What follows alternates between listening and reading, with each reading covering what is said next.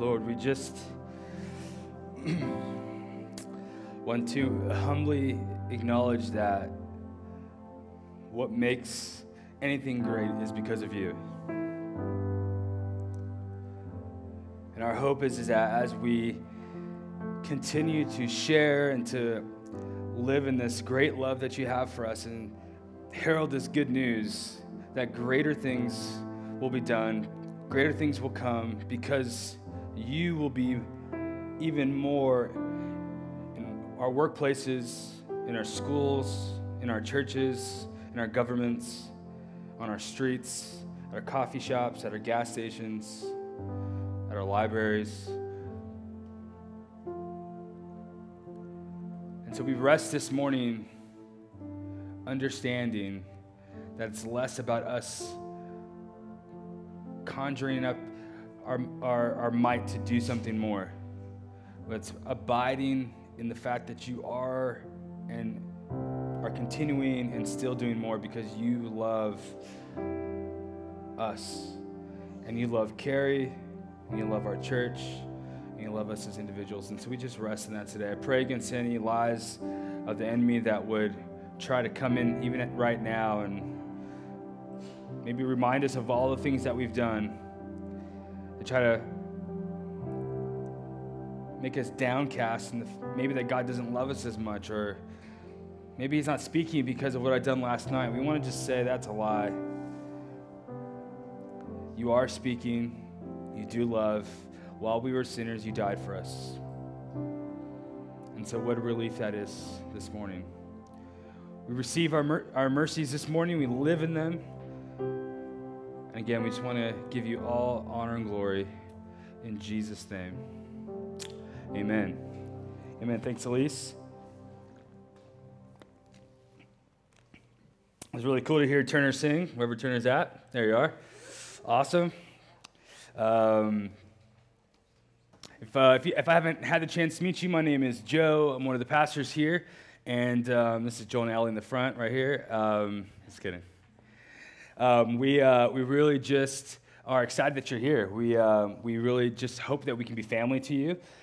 We hope that we can love you and walk with you in this journey. And if you want to hear more about our story, we'd love to tell you about that. We're going to hope you stay right after. We're going to have a lunch together. It's called the family lunch. And that's not those who are just family. We're all family. We're all brothers and sisters in Christ. And so we hope that you would stay, even if you didn't bring anything. We have enough food. And Eddie, I think, is going to cook a bunch of ribs as well, I think. I'm pretty excited about that. I got a picture last night. And we're really excited about this morning. So we're gonna finish off our series, Beauty of the Local Church. It's been a 3-week series. We just wanted to get our eyes looking forward on why the church is beautiful. And this week, I want to answer that question. The church is beautiful because we as the church, as individuals, and as the local church have an everyday purpose. And this is really important for us to understand because we're not just God's plan A, which we talked about the first week. We're not just family, which we talked about last week, but we have this wonderful purpose in Christ to go and to love people and make disciples and be ambassadors of reconciliation and to be kind to people because it's the kindness of the Lord leads them to repentance. And there's this beautiful purpose that we have, not just on Sunday mornings. What a boring religion to believe in if you just had a one-day I get dressed up and go to church and raise my hand, maybe cry and hear this guy speak and eat some food together after, and we just go back to living our normal lives. That would be, one, a horrible religion, but also a horrible relationship. Imagine if you just kind of hung out with someone once a week and that was your only relationship, or that was a big relationship in your life. We would say that's not a real one, and it's not true in our faith. We believe that we are in a relationship with God, and because we're in a relationship with God, we are in a relationship with each other, and we have a wonderful purpose every single day of the week. Monday night, Wednesday morning, Thursday morning, wherever you go and whatever you say and whatever you do, you are living out one or two purposes, either your own, which is flesh sometimes and all the time, and it leads to yourself, or you live out Jesus' purpose for your life, which brings him honor and glory, which gives him praise, and when we live out his way, we grow and mature, not because we're trying better or because we're really trying to muster up something, because as we live out what he's called us to, there's this process of sanctification that he makes us less like ourselves and more like him, which is awesome. It's not a striving Christianity. It's an abiding Christianity. And as we abide, we live this wonderful purpose every day. If you have your Bibles, if you can turn me to Ephesians 4, verse 17. This is where we'll be in the beginning of our time together. Ephesians 4, 17 to 25. If you need a booklet, a pen, a Bible, they're right there on the side. If you have an app, go ahead and open that up. Ephesians 4, 17 to 25.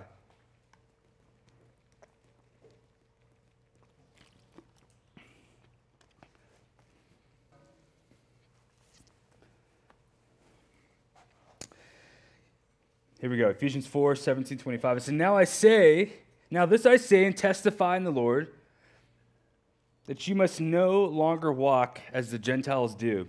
A little bit of context, the Jews and the Gentiles, God's chosen people, the outsiders, the Gentiles, and he's explaining to them that we're not called to walk like the Gentiles, the pagans, the ones who walk in the world. And then he gives us kind of examples. He says, don't walk like them, who are in the futility of their minds. They are darkened in their understanding, alienated from the life of God because of the ignorance that is in them.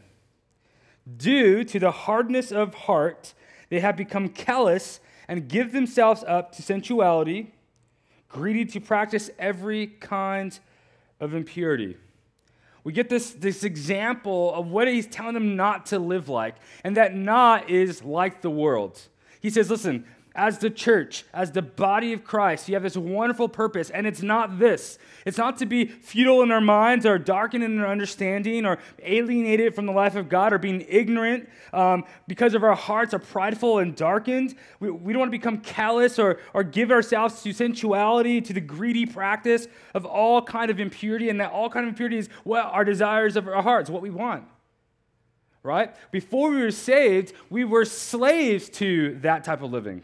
We weren't able to please God with our works or any kind of how we were living. We were slaves to this type of living. And so we see Paul's writing to them and he's saying, listen, to the church, don't be a church that lives like the world. Right? He's just covering that base. Verse 20. I love his writing. But that is not the way you learned Christ, assuming that you've heard about him. It's like this funny little jab. Assuming that you've heard about him and were taught in him as truth is in Jesus. We're going to see in verse 22 that he's going to give us the way that he wants us to live. Verse 22, he says, put off the old self, right? Don't live like the Gentiles. Put off the old self, which belongs to your former manner of life and is corrupt through deceitful desires. You need to know that before you were a Christian, your desires were deceitful. Even if you went to help feed the poor, and even if you gave $20 to the homeless man, even if you helped the old lady cross the street, you still had deceitful desires. And to be renewed in the spirit of your minds, to put on the new self, which is this new way to live, created after the likeness of God in true righteousness and holiness. As we live, we're called to pursue righteousness and holiness. Will we ever become fully righteous and fully holy? I don't think so. I think because we live in a broken system, there's always going to be elements where we're not going to be holy and righteous. Not until Christ comes back and we're with him. But that doesn't mean that we don't stop pursuing holiness and righteousness. And when I say pursue holiness and righteousness, I'm not saying get a better routine in your Christian life. Pursue holiness and righteousness means to pursue Jesus. As we continue to pursue Jesus, we are then, in fact, pursuing holiness and righteousness. Amen? Verse 25, therefore, have putting away any falsehood, let each one of you speak the truth with his neighbor, for we are members of one another. What does it look like to live as a church who has a wonderful purpose? It's one who's not living in our deceitful desires, but it's putting on every single day. We talked about this last couple weeks. You have to wear a shirt, you have to put it on. It just doesn't magically come on your body. You can pretend like it does and walk outside and everyone's going to see that you don't have a shirt on. We have to put on the Christ. We have to put on kindness and put on gentleness and put on joy and put on this life because by our natural state, we are unable to live like this. And so we put on his righteousness, we put on his holiness, and we don't walk around pointing our fingers at people that they're not doing something. And we do this in the church, and we do this outside the church, we gossip, we make fun, but we put it on because without it, we are just frail, dead people walking around. And so we put away falsehood, which easily can come in as we deconstruct our faith. No one ever talks about reconstructing, it's just deconstructing.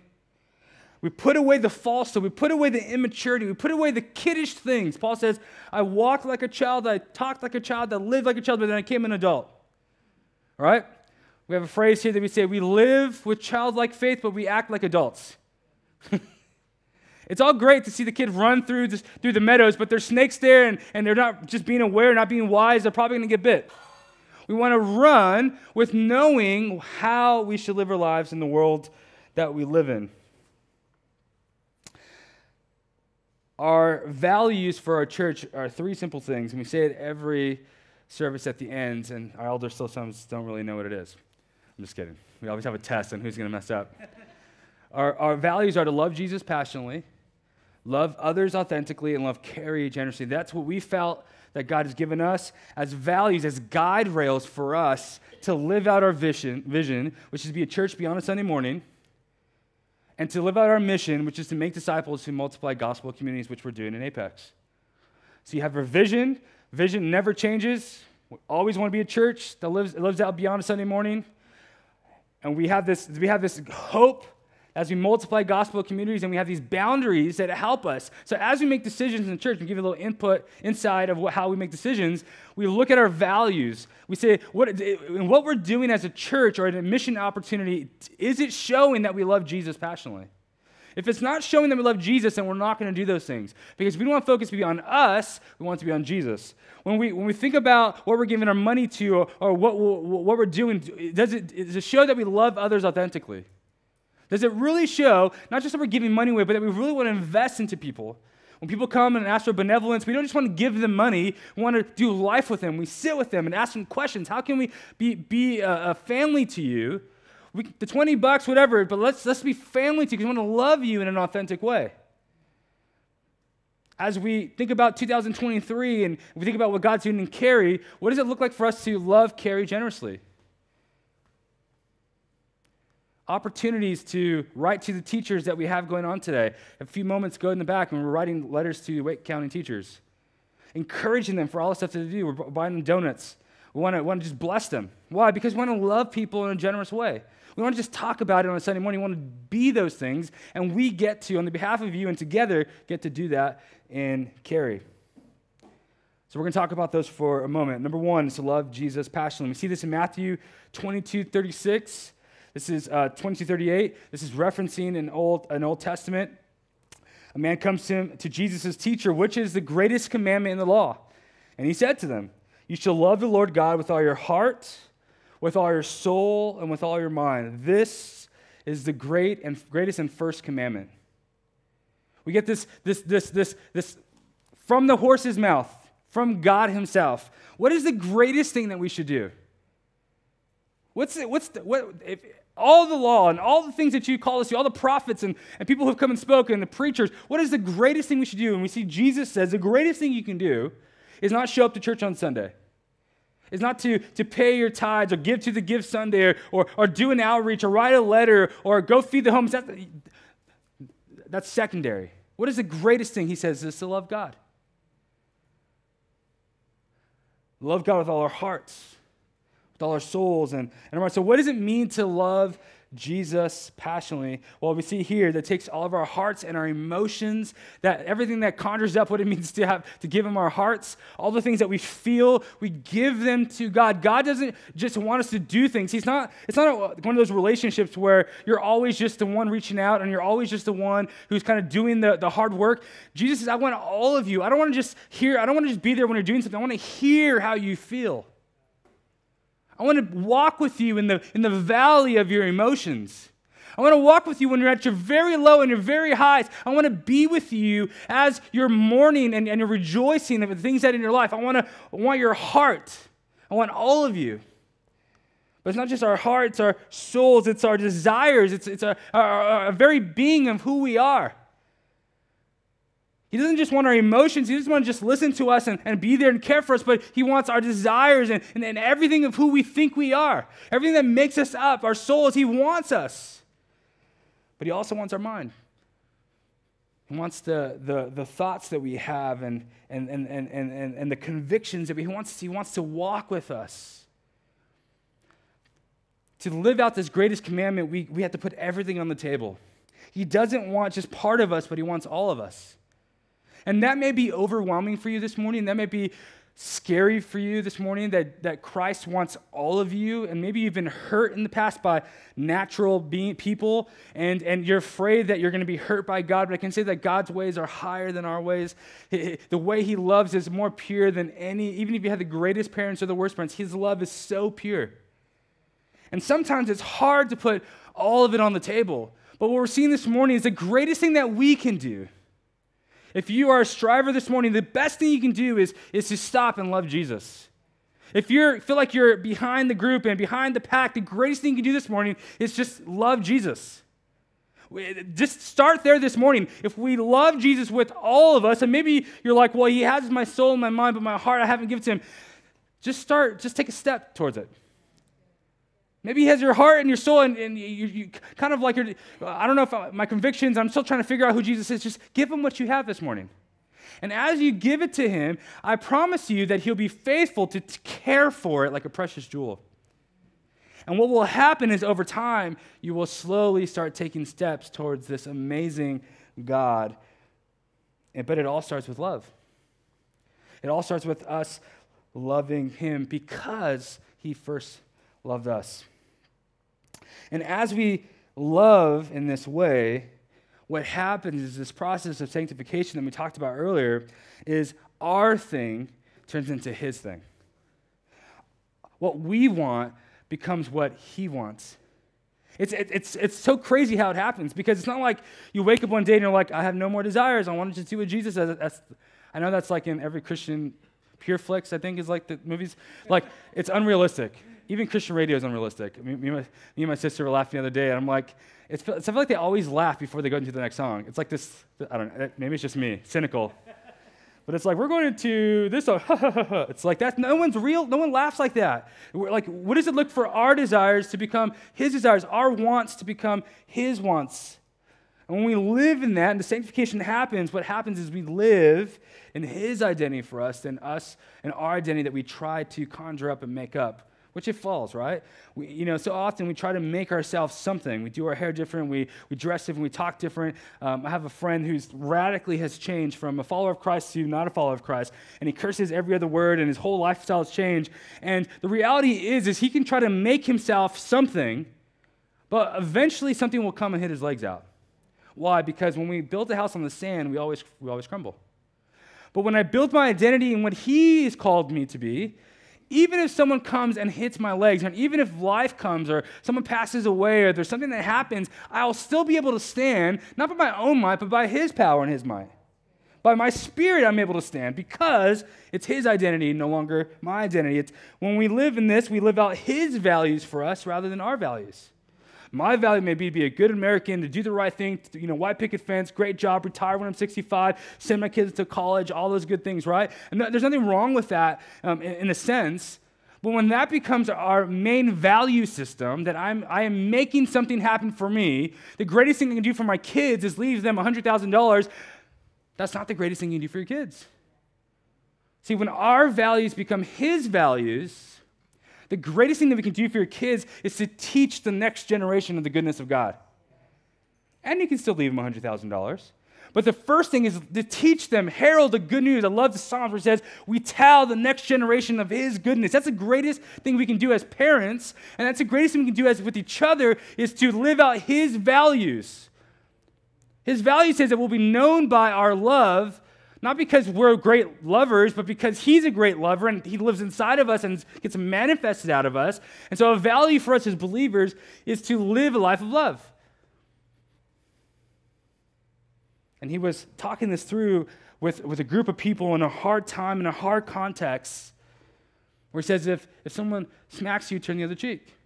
Someone makes you walk a mile, walk 2 miles. Someone wants a shirt, give them your pants. Live in such a way that it profounds the world because of what Christ has done for you. I don't need my house. I don't need my clothes. I don't need my car. I don't need my status if God is for me. And so I'm going to live as a different value system. And the hope is, and the reality is that if we live in his value system, we should look different. We shouldn't look like the Gentiles. We shouldn't look like the world. We should be different. And the world should be saying, there's something different about this church. There's something different about those people. There's something different in the way they parent, in the way those kids go to school, in the way they love each other, the way they talk to each other. Man, there's something different about them. And that's where we see the presence of God is. The presence of God abides in a place where there's worshipful living out, this lifestyle of worship, because it's his values rather than ours. We see when we live in this way, we have a new song to sing. We have this new song to sing of not just salvation, but the beauty of what God's doing in our hearts and all that he's done for us and what he will do for us. And every morning there's just like this song we get to sing. I get to go to work. I get to minister to people. I get to show them Jesus. Thank you, Lord, for giving me this job, and I get paid for it. There's this song that we sing. Lord, thank you that if you're single this morning, thank you, Lord, that I'm single this morning. Thank you, Lord, that this is my song, that I can live a life of singleness because you have ordained it for this time to be that. And so I want to live this life in fullness. I don't need a partner. You are the only partner that I need. What a joy it is to live in the singleness that God's called me to. In every other facet of our life, we get to sing this new song. We have a new adoration in a life.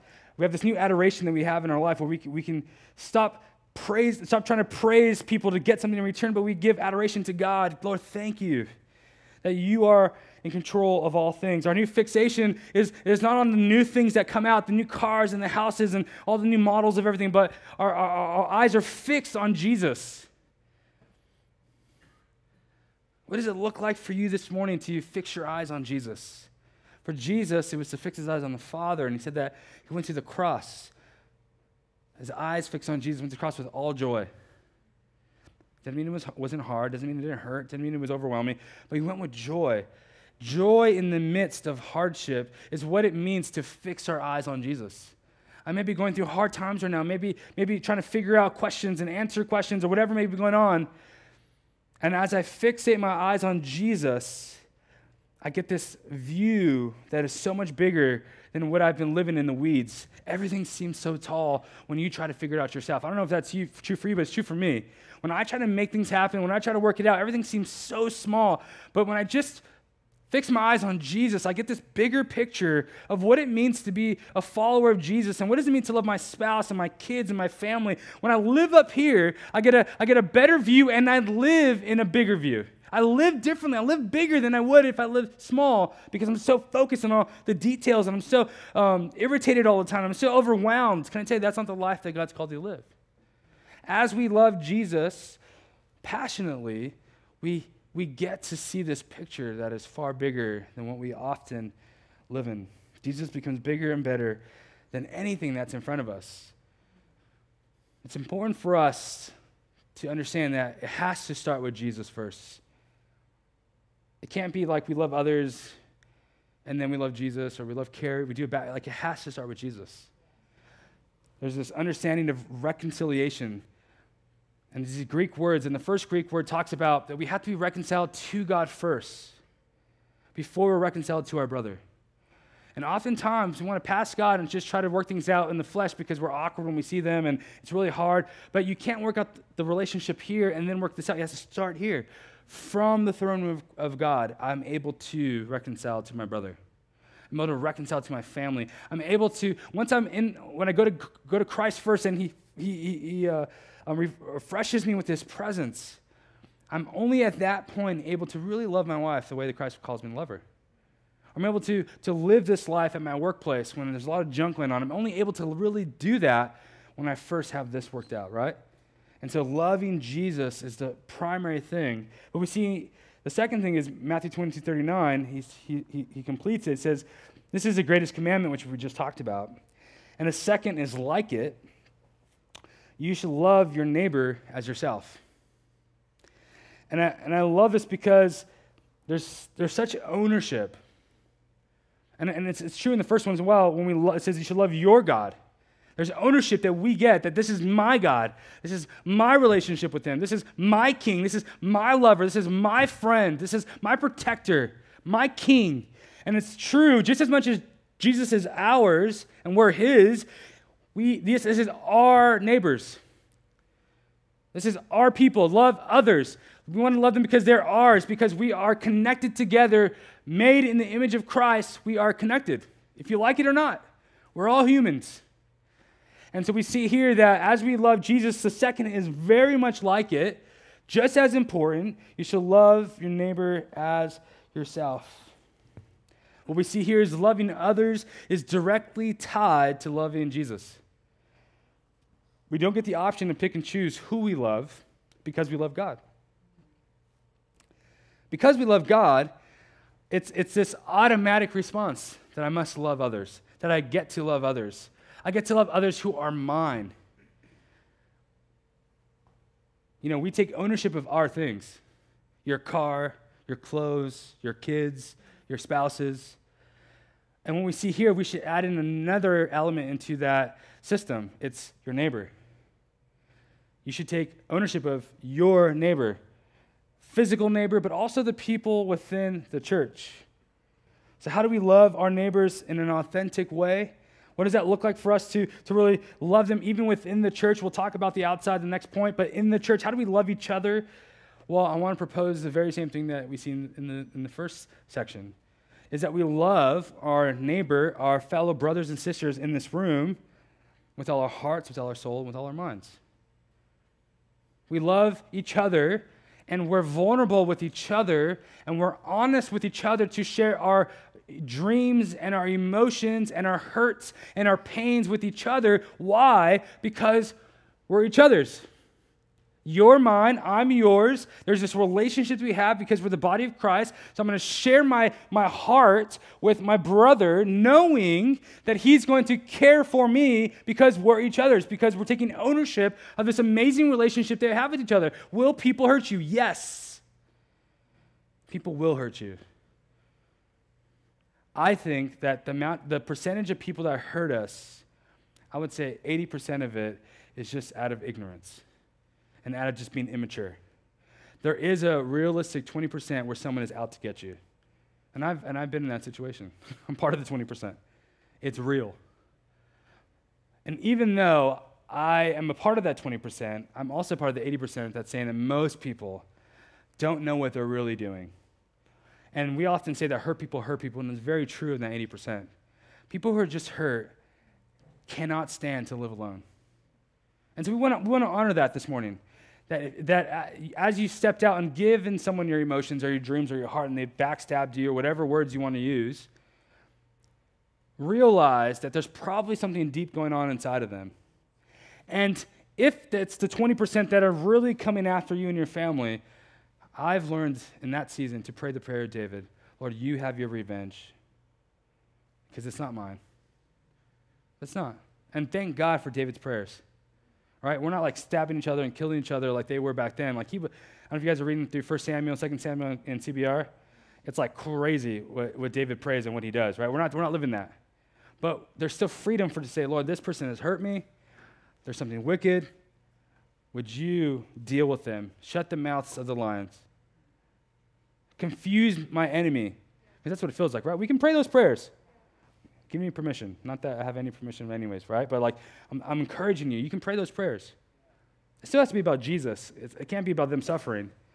But you're saying, Jesus, confuse them so that you can live in freedom and also bring revelation, bring life, open their eyes to what they're doing. It takes all of our hearts to love each other. It takes all of who we are, our desires, our what makes us to give to each other. Now, I'm not talking about give our souls to each other, but the idea of giving our desires and kind of who we are to each other.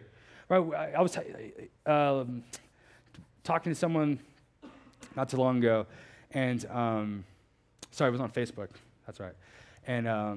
And this lady was like, this person's like, I'm looking for a church, blah, blah, blah. And I only write like once a year or something on Facebook, and I get like a million people saying how horrible I am. But I'll put like, oh, like the local church, it's unlikely becoming likely or something like that. I would show it to Isaiah as accountability, and she writes back and she's like, well, a church should be somewhere where you find the same fit and the same people that are like you, and start going to this big thing.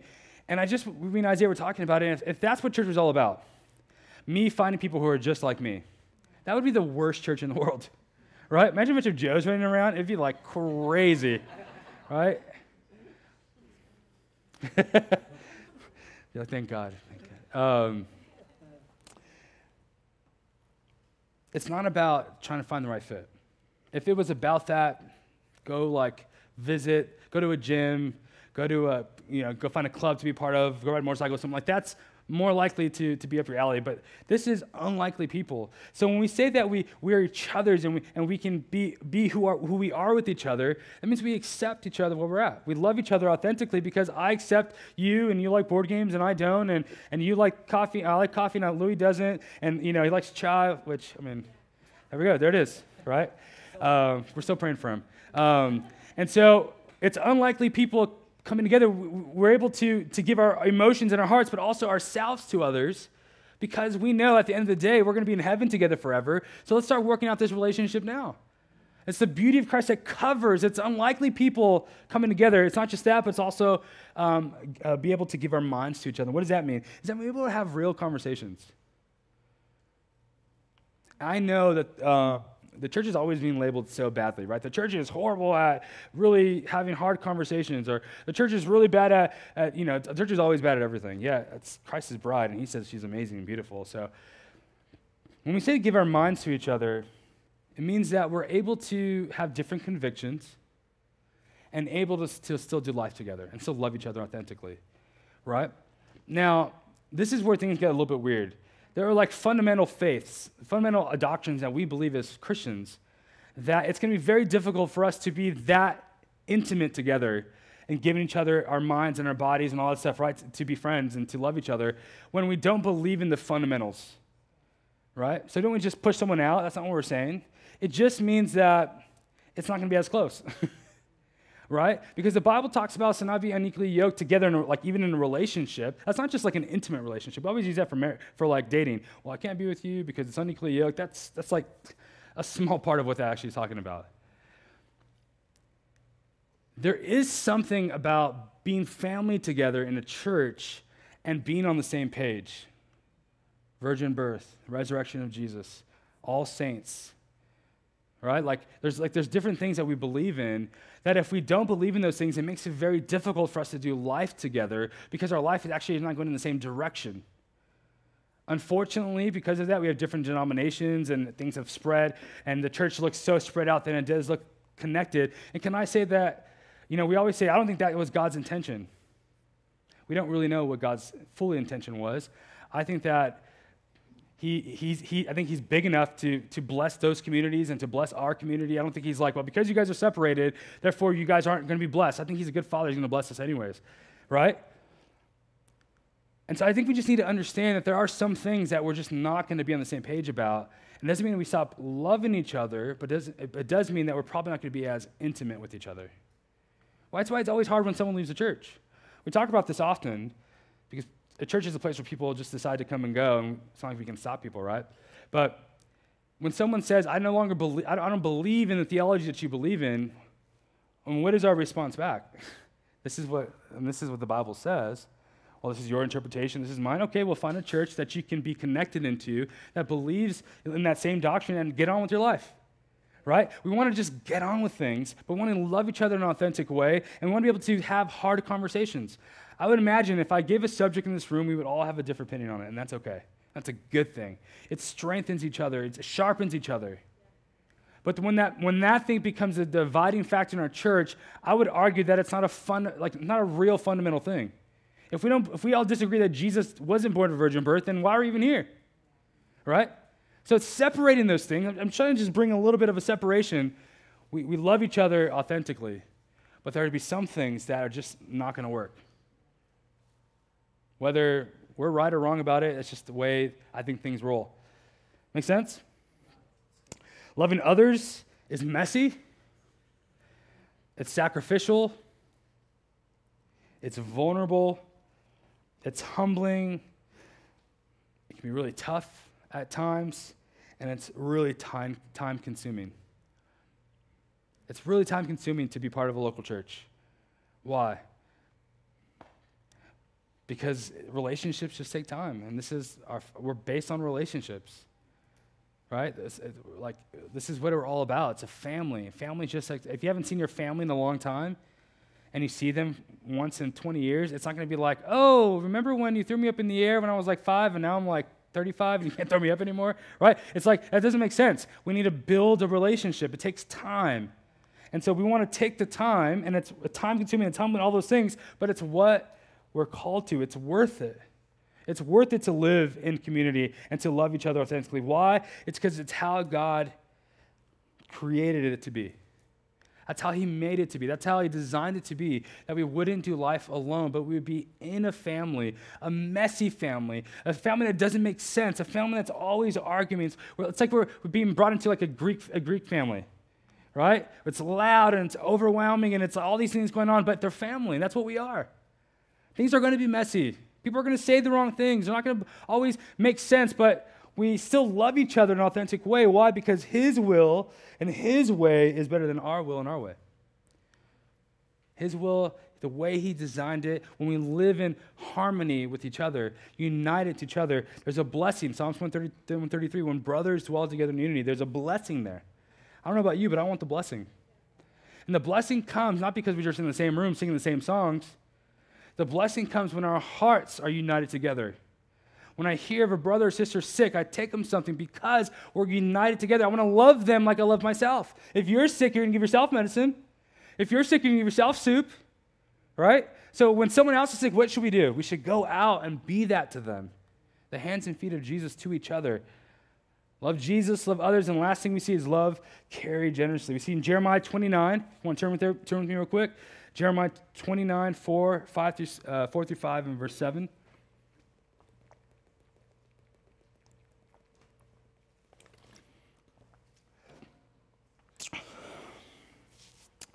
Jeremiah 29, 4 through 5, verse 7. It says, "Thus says the Lord of hosts, the God of Israel," it's God speaking to his people, "to all the exiles whom I've sent into exile." God sent his people into exile. It's good for us to know, right? Like, why did he send me in a hard season? He sent a whole nation into exile. So he sent, hundreds of thousands of people. He's going to send one, right, into exile, into hardship. "I have sent into exile from Jerusalem to Babylon." And this is what he tells them. "Build houses and live in them. Plant gardens, eat their produce. Seek the welfare of the city where I have sent you into exile, and pray to the Lord on its behalf, for its welfare you will find, Lord on its behalf, for in its welfare you will find your welfare." I love this portion of Scripture. Jesus sends his people into exile, and we may feel, as followers of Jesus who are desiring to be in heaven with him, maybe right now, because of all the junk that happens in this world, we may feel like we're in exile. And as we live in exile, which we are from our God, being back with him in his presence, we get some advice on how to live in Cary, North Carolina, okay? Make it context where we're at. He says, "I have sent you into this area." Maybe you don't live in Cary, maybe you live around the area, but you're in this church, which is planted in Cary, right? This is for you too. "Build houses and live. Plant gardens, eat their produce, seek the welfare of the city." What he's saying is, if you're gonna be placed here, by God has placed us here, us Freeway Church as a family, be involved in the city. Be involved in the town. Stop dreaming about what could be and live in the place that he's called you. Build houses, live in them. Maybe you need to move here. I'm not telling you that. But where you're at, eat here. Go to restaurants here. If you live in Raleigh, take the extra 5 miles to go into Cary and put gas in the same gas station and build a relationship with the attendant. I promise you, after 6 months, you will know their name, you'll know their family, and they will know that you love them, which is the goal, right? What's an extra 5 miles to put gas? Eat their food. Seek the welfare of the city. Pray for our officials that are in Cary, North Carolina, in Wake County. Pray for our teachers. Pray for our policemen, our public works. Pray for the people who make decisions. I always drive down Kildare coming into town, and there's always the cross guard guy who's always there, and he's always smiling. And I always just as I drive by, I say, Lord, please just bless this guy. I don't know where he's at. Be with him. Be with his family. Just as you drive, you see the same people. You know, we think this is such a big city. It's not. You see the same people as you're on your routine, right? And he says, because I have sent you here. I've sent you into this place. And he says, pray to the Lord on its behalf, because your welfare becomes their welfare, and their welfare becomes your welfare. God put Joseph into slavery, into the house of the most important man in Egypt, so that Egypt can be saved. It was because of Joseph that God saved Egypt through the famine. I don't know if you know that. It wasn't because Egypt was great. It was actually probably a really wicked place. Yet he put one man there, and because of that one man, the whole place, God gave him a dream, the whole country was saved because of this one man. What that tells me and what I see here and throughout Scripture is that God has placed me in good places, in good boundary places He's placed me in. And I'm not to just, oh, I wish I lived somewhere else, or I wish I had this, I wish I had a car like the Tesla driving by, or I wish, like we just fall into this trap. Maybe we don't say it out loud, but we think it in our hearts often. And He's like, I've brought you here to make an impact in Cary, North Carolina. Cary should be different the more that we, as individuals, as a church, pursue Jesus. It should look different. It should feel different. It should be different. And again, I love the ownership again, where I have placed you. This is your place. This is your exile. Exile is a bad place, right? Like separated from homeland. Refugees of the kingdom of God. We're refugees. Our home's not here. It's in heaven. And as we're refugees and exile in this place, we take ownership of it. You know, when I just took over Freeway Church, we changed our values to love Cary generously. And there was so much kickback in the beginning. Well, all we care is about Cary, and I don't live in Cary, blah, blah, blah, right? Most of the people aren't here that say that. But, so I can't say it out loud. But the heart was that this is our town. To the point, me and Isaiah were at Lowe's about a couple months ago, and we're buying fans for this building that we had to take down because they didn't like them. We'll put them back up in the summer. But we're there, and these Apex police, and I say, hey, what are you guys doing in my town? Apex police. I'm like, isn't there an Apex Lowe's over there? And they're laughing so hard. But that's the heart that we want to have. Like, this is our town. Now we're in Apex, right? And so, better watch out. That's right. We want to take ownership of this place. What does it look like for our church to love our city, to love our town? We got to love in action and in words to Cary. We can't just speak in, pray, and laugh and all here, but never do anything. We sit in our apartments all week. Even if you don't have, I'm not telling you to even spend money. Just take a walk down the main street, the 2 blocks that we have, right? Just go up and down 50 times, right? Just say hi to people. Be aware when you go into coffee shops. Wear a Freeway Church hat so they know that we love them, or sweatshirt that we know that we care for them. Just be something to them. Want to love in action and words. Want to evangelize Jesus to Cary. This is such a kind of a common sense, but it doesn't. I don't think it like comes up in the moment. We're called to evangelize. If there's this wise guy, he said that if the punchline of kind of what we always say isn't the gospel, we're compromising at some point. If all we talk about is the weather and sports, and we never actually bring in Jesus into the conversation at some point, we're actually compromising the whole situation. Jesus eventually needs to be brought into the situation. Hey, I'm a Christian. I go to this church. Can I pray for you? I'm praying for your family. Is there anything that I could be doing for you? How can I bless you? We have to find ways to evangelize to people that are in Cary, or why else are we here? It's not just to make money and to live our life. It's that we get to share Jesus' love to others. And this isn't just like the pastors or the Hoffists and everyone else. We all are meant to do that. I'm meant to do that. Jim often will say as I walk out of the house, she says, don't forget to share Jesus with people. And it's a good reminder. My job and my opportunity and my calling, really, which is all our calling, is to evangelize, herald the good news to people. A loving church that loves our city is ones who are ambassadors of reconciliation. I feel like in the last probably 2 months, Isaiah would testify to this, and this isn't a bad thing. This is what we're hearing. There's so much church hurt. So much church hurt. And it feels like the mantra of millennials, and I don't even know if Gen Zs are even old enough to have church hurt, but they'll probably throw it out there too, is like, we've been hurt by the church, right? And again, 80%, I think it's an 80-20 rule, goes across the same way. 80% of the hurt that happens is just ignorance, maybe lack of maturity, and there's probably a real 20% we know of things that happen in the church that are just ungodly, wicked, perverted, all those things. I'm going to acknowledge that. That does happen. And we pray for God's vengeance and for God to judge those people because it's wrong. But not every situation is that. And yet that's what we hear often. I've heard this in many conversations in the last couple months. People saying, well, and the kind of typical thing is like, hey, I'm not coming through anymore just because I've had church trauma and it's reminded me of my old church, right? You know why divorce is so hard? It's because when you do find someone as your spouse after the divorce, it's so hard to not feel like it's the same thing if they say it the same way. And so you may have been hurt by a church that's all about mission, and you come to a church that's all about mission, you're like, oh, this is the same thing, I'm hurt.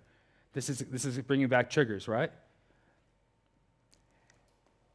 But we see here in the Word of God that we're called to be ambassadors of reconciliation, which means that we as a local church, as a family, are there to reconcile their hurt as we point them to Jesus so that they can establish and let their roots go low and grow. So if you're here this morning and you've been hurt by the church, I want to say I'm sorry. As a pastor, I know it probably doesn't mean the same thing, but I'm just sorry that you've been hurt. I understand it can be overwhelming. I understand that the very persons and people that you trust that have hurt you, it does something deep. I get it. I really do. But allow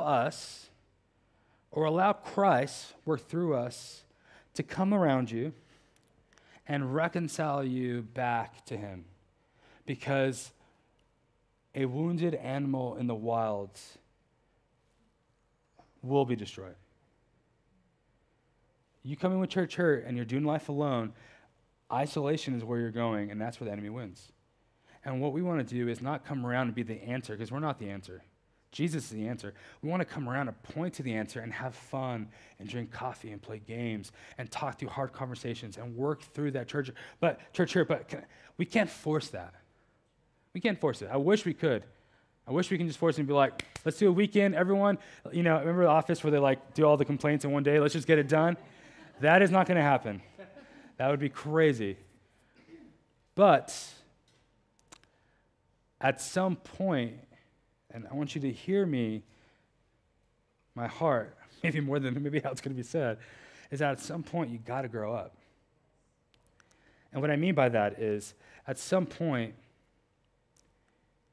you got to stop letting the accuser continue to accuse. And grow up means I'm not going to allow this to affect me anymore. I'm going to start taking steps towards that, whether it's therapy, counseling, with the pastor, with the discipleship group leader, with the group of people, whatever it may be. We have a TK. You guys will see him in a couple of weeks. He's coming back up, and he has a crazy military background, and he tells some stories, and we're always really excited about it. But back in California, we were playing paintball in this middle of this field that it was where all the homeless people lived, literally 25, 30 homeless. We would play at 6 o'clock in the morning, play paintball.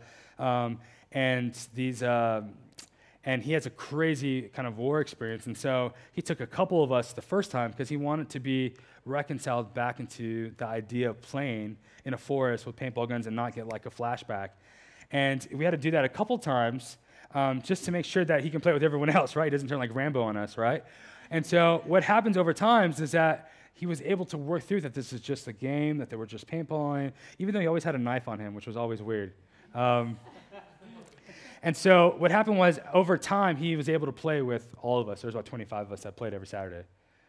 And it's the same with in church world. It doesn't take you a while, because you got to be able to come to church, and then you got to get to know the church, and then you get involved in the church, and then you start trusting the church. It's a process, and we understand that. We're not like, if you don't get your act together in a couple of months, you're out. That's not our heart at all. But if it takes like 2 years, we're going to say, hey, we're going to help push that forward a little bit. Why? For the sake of yourself and for the sake of you not allowing your hurt to hurt other people, right? We want to still protect the sheep. And you are included into that. Last one, we want to be lights to carry. We want to be lights of the world. We hear this, we put it on our teacups and our tea towels, be the light of the world, the salt of the earth. Those are really cute. But we actually are meant to be lights in the world. This isn't just like a song we sing, or it's not just like a phrase we say as Christians, right? We want to be lights in it's a dark world, and God has called us to be reflectors of Him. He is the ultimate light. And as we reflect Jesus, we then are lights in dark places. The places that you work, the friendships that you have, the golf course, the bowling alley. I don't know who goes bowling in here, but anybody? Sam, I knew it was for some of you guys. There we go. Eddie, I see your hand too. Amen. But as we go into these dark places, we're called to be lights in these dark worlds. So what steps do we take to live this out every day? We're finishing with this. What steps do we take to live out these values that we have, that we see in Scripture? Very simple. Number one is that we decide to die every day to our desires.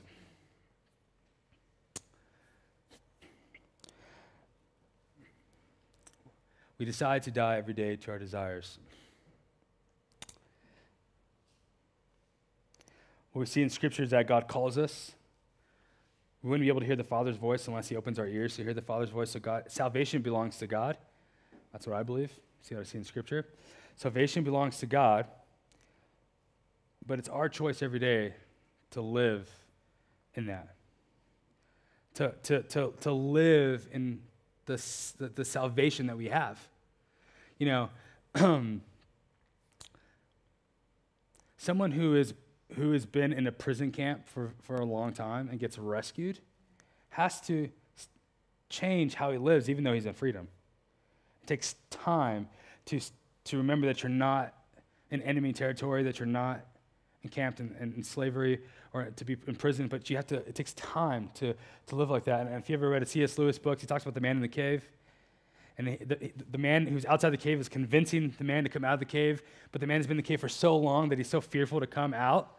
And he's missing this, he just sees these pictures, but he's not sure what they are, and there's so much light. And so he'd rather live in the cave than be out where God created. And so often it's true for us, I think. We're saved because God saved us, but we don't always live in that salvation, live in the freedom of the old self and living in the new self. To put on the right, it's a choice.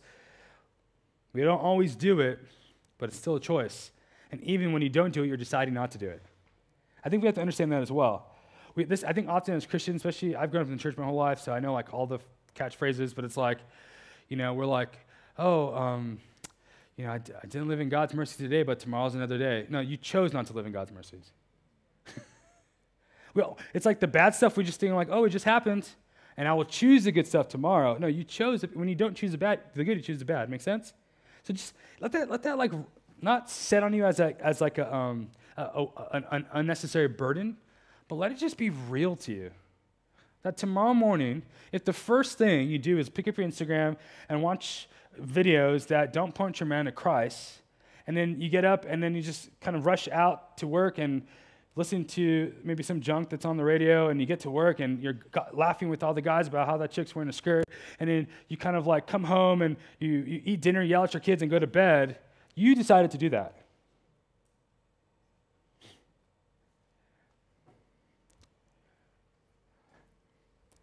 We decide to die every day to our desires means that we learn to love new desires.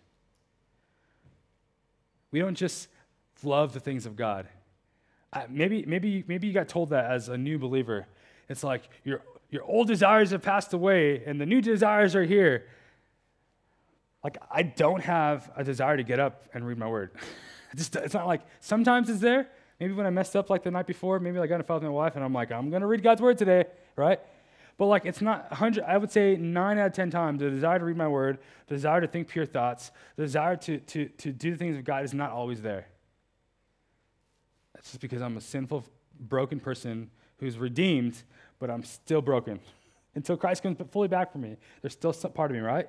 And it's so funny because it's like God's redeemed us, and we just percentages for the sake of analogy, but like if God 98% has redeemed us, and that 2% is not going to be done until we're back with Christ, I often live to the 2% more than 98%, right? I don't know about you, that's just me.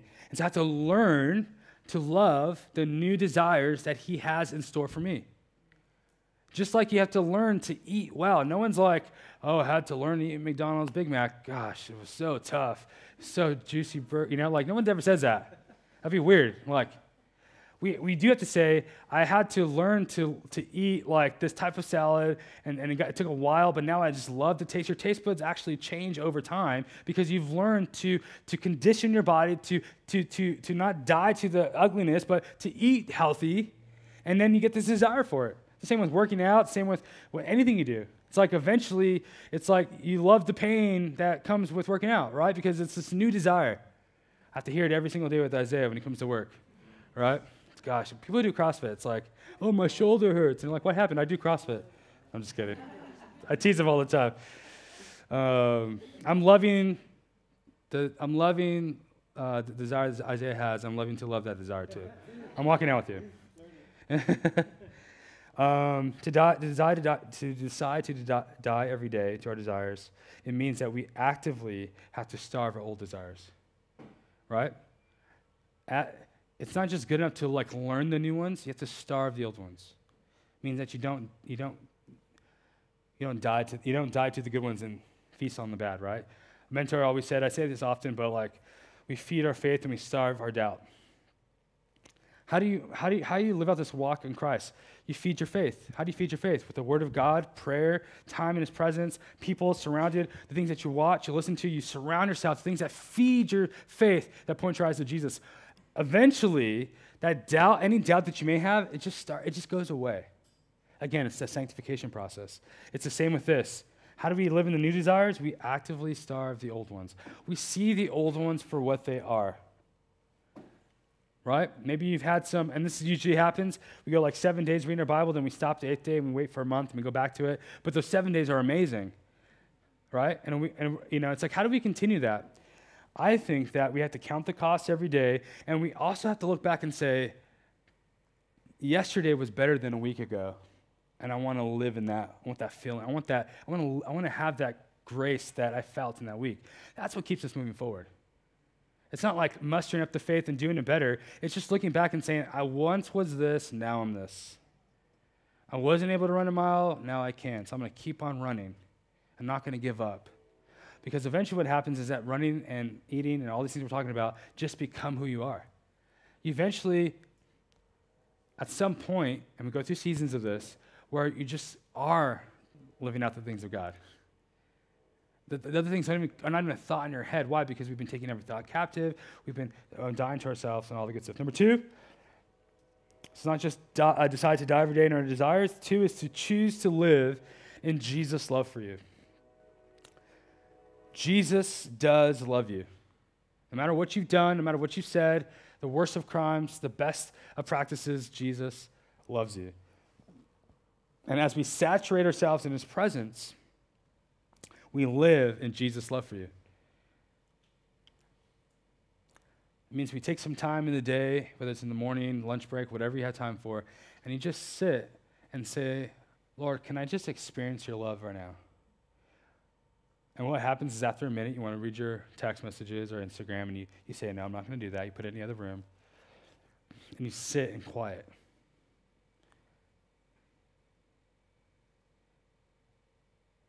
And you just keep sitting. And then what happens is, at that point, all the things you've ever done bad come in your head. That means that's the enemy. It means you're on the good step. It's like you're giving directions. Like once you see that cow on the right, you make a left. Once you start hearing all those thoughts of what you are, that means you're in a good spot. You take those thoughts and say, give them to God, and just keep sitting.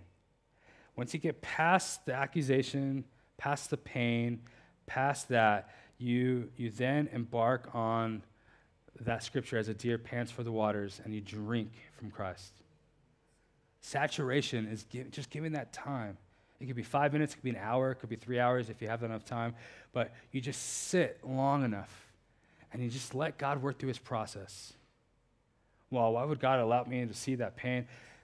Just allow God to work through the process. Stop trying to figure it out, right? Just let God work it out, and you saturate yourself. To choose to live in Jesus' love for you means that you accept being loved by Christ. And you're like, what does that even mean? Have you just said, I accept that Jesus loves me? It's so hard because we feel that sometimes we're unlovable, right? We tell that to ourselves in our mirror, we say stuff. But have you just said, actually, Jesus does love me. I accept it. Have you even said, because of Christ, I am worth being loved? That's not being self-righteous or being prideful. That's just acknowledging what is truth. You are worth it. Jesus loves you. Accept it. Don't fight it. So often we want to fight for his love. He doesn't want to fight you. He already fought the enemy. He won. He just wants you to receive it and accept it. Can I encourage you not to accept anything else but life-giving life? We often just settle for a Netflix, binge watching. I'm all for a good binge once in a while. Right? It's when that once in a while becomes every week. What are we doing? We're settling. We're trying to feed the void, something that's lacking. Rest in God's presence. Hide yourself in Jesus' love. So many of us want to hide ourselves, and it's almost normal by our sinful nature.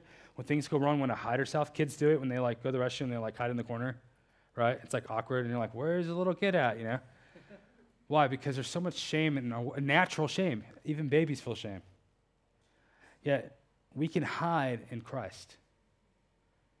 It means that when things go wrong, and we've messed up, we said the wrong thing, thought the wrong thing, we can hide ourselves, and the good Father comes and shelters us.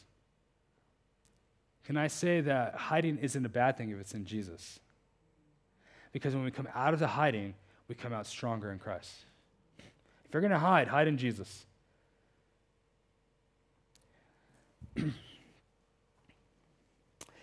The last thing with this, choose to live in Jesus' love for you, is to live in the good boundaries. We're saying to live in Christ means that we live in the boundaries that he set for us. Financially, socially, sexually, mentally, emotionally, live in the boundaries that he's placed over us.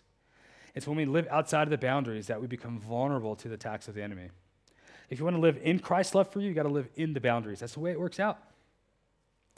You can't have the world and have Jesus. He says you got to pick and choose. You pick Jesus, live in his boundaries. Figure out what those boundaries are in Christ. Ask a mentor to help you. What does those boundaries mean for me? Live in the boundaries. Last thing, number 3, how we take steps, is to live out Christ's love. So we live in Jesus' love for you, and we live out Christ's love. And this is what I want to say with this. What does that mean for you to live out Christ's love? It's actually quite simple. It's to live out where you're at in your faith right now. So many of us live on two sides of the pendulum. One's like, I'm not good enough to be a witness for Jesus, or I'm a new Christian, whatever it may be. And then some of us on the other side, we're like, I did that. There's other people who can do that. Or like, I'm irrelevant to the next generation, whatever it may be. Live out where you're at in your faith. If we could put in percentage just for the sake of us to see it, is like if 100% is like running for Christ, whatever that looks like, and you're at 50%, live at the 50%. Just live it. Do it. Stop waiting for the next conference or next mission conference, or something. Just live out your faith where you're at. If you're struggling this morning and you're at like 20%, live in that 20% for Christ. Stop waiting for this like motivation on a Sunday morning to get you to go out. If you're at 10%, if you're not, just live where you're at. But there's some things with that. One is just be faithful. Just be faithful. If you're having a bad season right now and everything seems to be going wrong, live out your faith for Christ. But just be faithful. Number two is be consistent. Be faithful to living out his word, reading his word in prayer. Like, be faithful to the dailies that he has for us, but be consistent in your walk in faith. And the last thing is just be bold. You know, I love the story of the lady at the well. Multiple husbands. The one that she's with is not even her husband. Jesus calls that out. She was probably an outcast to the city. She went to get water when no one else was there. I mean, there was a lot of intentionality, right? Jesus comes in connection with her, and her life changes forever. I love the story because she doesn't wait till she's like went to the synagogue on Saturday. She ran home and told all her friends, and the whole town came out to come to see Jesus. She didn't wait. And I think too often we wait. But if we have true encounters with God, let's just live it. And it's not like, well, I need to talk to 3 people today, and I need to build a hierarchy of. That's not what we're saying. Can you just talk to one person about Jesus? Or can you just be joy to one person? Can you just be life to somebody? Can we just start there tomorrow morning? Or maybe tonight or today when you go home and put gas? Can you just say, hey, how's your day going? We just came from church. I just want to let you know that we talking about loving our area. I'm going to be praying for you. Can I get your name? Is there anything I can be praying for? Just that little connection. Most people are like, well, my wife is sick, my kid. Now we've built in just a simple conversation. And this would just say, hey, can we bring anything for your family? Can we bring some soup, or can we just work? Like, how can we help you guys? Oh, no, it's okay. Okay, I'll come back next week, and I'll see how your family's doing. Look how easy that was. Maybe the guy won't get saved for another 5 years. Maybe he'll never get saved. I don't know. It's not our work to get someone saved. But we're building. And now I come back every week and talk to the guy. The gas station off Maynard in Kildare, that's my gas station. I go at night as a night worker there. And he's actually moving to another store, which I'm pretty bummed about. But I invited him out to Apex, and he was giving out Apex cards from the cashier because he's not a Christian. He's actually a Muslim. And he was like, this is so cool. You're so kind. And I gave him like 15 cards, and he's like, I've been giving out to people your card for the church. Unsaved person witnessing for Jesus. He's not saved. I don't know if he ever will be, but it's just being faithful, all right? Just being faithful every single time. And can I tell you, if you're a family, if your parents here this morning, and I'm not separating everybody else because of it, but if your parents this morning, your first mission field is your kids. Who cares if everyone else gets saved from who you witnessed to? Your kids is your first priority. We have a lot of kids in our church. Our kids is our first mission field. And if you're single here this morning, your family that's unsaved, make it your first mission field. Call up a family member, right? If they don't talk to you, then, do what you got to do. But just remember as parents, that's our first mission field. Make sense? We don't need any more kids growing up in the church and leaving because mom and dad just lived 2 different lives. We don't need that anymore. We had it happen, right? Millennials left the church. Why? Because they were tired of seeing the hypocrisy in the church, right? Let's be a church that is so pursuing Jesus that our kids just can't wait to be in our shoes. We can't wait. I love seeing all the little kids worshiping, running around. We don't say, we don't quiet the kids down.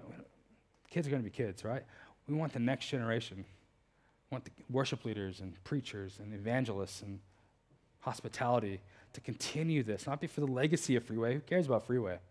But for the legacy of the church, right? And it starts with us this morning saying, I'm going to love Jesus, love others, I'm going to love where I live, I'm going to be on missional, and that's why the church is so beautiful. It's because you have a great king that came and sacrificed everything so that we can have freedom and we can walk in a new way. And not just for us, we're not selfish, we're not inward-focused church, we're outward-focusing. And as we live this new life out, the hope is somebody says, I want to be like that. Gosh, that is awesome. To be able to be in heaven one day. At least you can come up. To be in heaven one day and see that. My hope is to see my buddy, who's the cash register, the Muslim, to see him saved in heaven with me worshiping the true King. That would be the ultimate joy. It's not to like create such a nest egg that I'm able to like bless whatever. Again, not wrong in itself. But why are we here? Why is the church beautiful? It's because we have an everyday purpose. Let's pray. Lord, we thank you for your faithfulness and your goodness. We thank you that you're faithful even when we're not.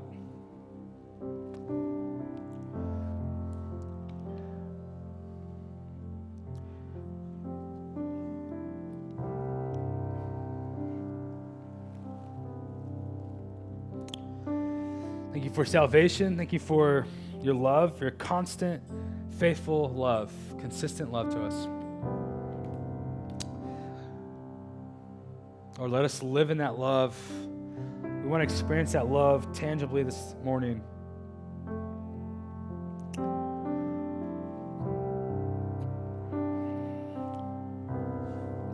We're just going to do a quick little thing before we finish. We're pretty much done here. But if you are not a follower of Jesus, and I don't know if there are any or not. If you're not a follower of Jesus, we'd love to introduce you to Christ. We'd love to walk with you out this faith as a community. Isaiah's in the back. You can just walk back there. He'll love to pray with you. But if you are a follower of Jesus this morning, I would love to pray for the activation of the Holy Spirit. Not that he's not with you, but this activation to happen that we see when he blew on the disciples. There was this power to go out. It wasn't just a seal anymore. It wasn't just the seal of gift of the Holy Spirit. It was empowerment to go out. If you feel like I need that or I've lacked that, I'll just love you to stand with me.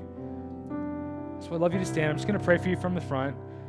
If that's you this morning, you're saying, I just need a fresh touch of the Holy Spirit. I need that reminder to go out this week and live it out. If that's you, just stand with me. Just take a few moments. We're just going to pray real quick. And if you're standing up, just put your hands in front of you like you're receiving a gift. Again, there's nothing more special. It just helps us to concentrate. I'll give a few more moments. A few more moments. If that's you this morning, you're just like, I just need a fresh touch.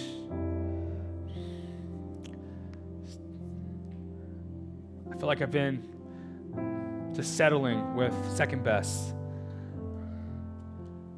Just take a few moments. As we pray, if that's you, you're welcome to stand. We just pray, Holy Spirit, would you come and refresh your people? Would you come and refresh your people, restore the joy of our salvation that the enemy often steals, and would you remind us who you are, what you've done, and what you've called us to. And Lord, we pray that's purpose that we're lived out, that you would give us boldness, peace, joy, patience, kindness, goodness, gentleness, self-control to live it out. Pray for a fresh fire of the Holy Spirit to come and to ignite inside of us. The devil, you are a liar. We are more than qualified to be ambassadors because of Jesus. We are qualified to be ministers because of Jesus. And so we pray Jesus over us this morning. Jesus over us. Pray, Lord, that this week that we find moments to rest in your presence. Jesus, with the power of God, come and minister to our hearts and our souls and our minds this morning. Lord, forgive us for the times that we loved other things, that we thought about other things, that we gave ourselves to other things. And we pray Jesus' blood that has made us whole and clean, that's purified us as white as snow, would be the same Jesus that empowers us to love our neighbors. Give us a heart for Carrie. Give us a passion for Carrie. Give us a love for Carrie. Give us a contentment in Carrie. Give us opportunities to invest into our neighbors. In Jesus' name. In Jesus' name. We thank you, Father. We thank you that you're good. We thank you that you're all-knowing, the provider of all things, our defender when we're weak, our stronghold.